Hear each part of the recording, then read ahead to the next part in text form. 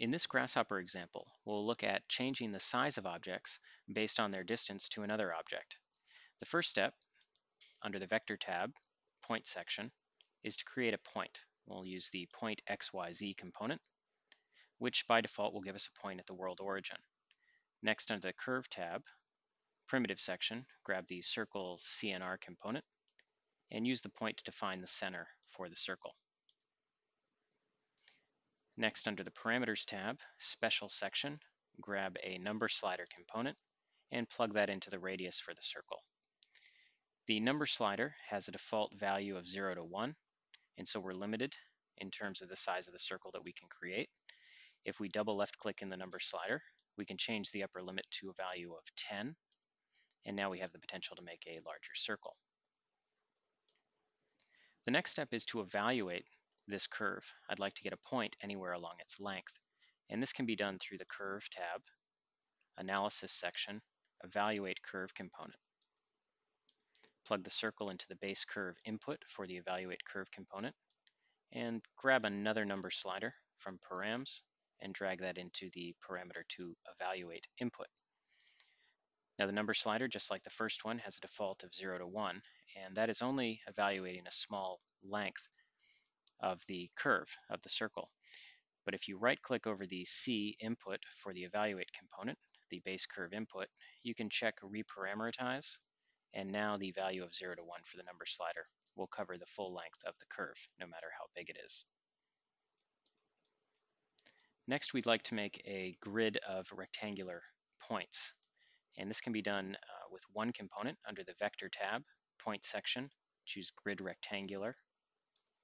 And by default, just as it did with our point component, we have a series of points and a location for them by default.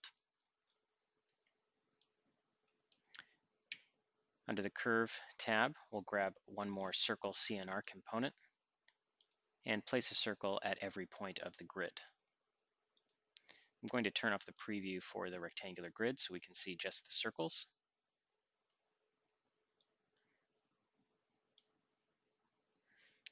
And now I'd like to control the size of those circles based on their distance from the point on our initial circle that we are evaluating.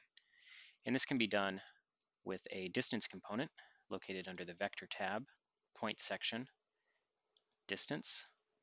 And we'd like to evaluate the distances between the point on our initial circle and every point in the grid. If you mouse over the D output for the distance component, it'll tell you how many values it is measuring, and that is going to be 121 different values here.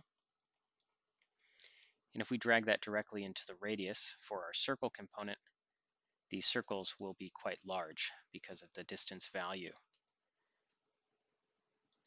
I'll right-click over the radius input and disconnect that. And in order to have the circles be smaller, we'll take this value, this distance value, and we'll divide it by another number. So under the Scalar tab, under the Operators section, choose the Division component. And we'd like to divide the distance value by another number. And I'll use a number slider for that other number. And I'll change the lower limit to 10 and the upper limit to 40 for this number slider. And then take that result and put that into the radius for the circles. And now this number slider acts as an area of influence, really. So you can change the effect of the distance scaling. And if we go back to the first two number sliders in the definition, you can see how that also will affect the outcome of our grid of circles. And that's how you set up a simple distance logic routine in Grasshopper for Rhino.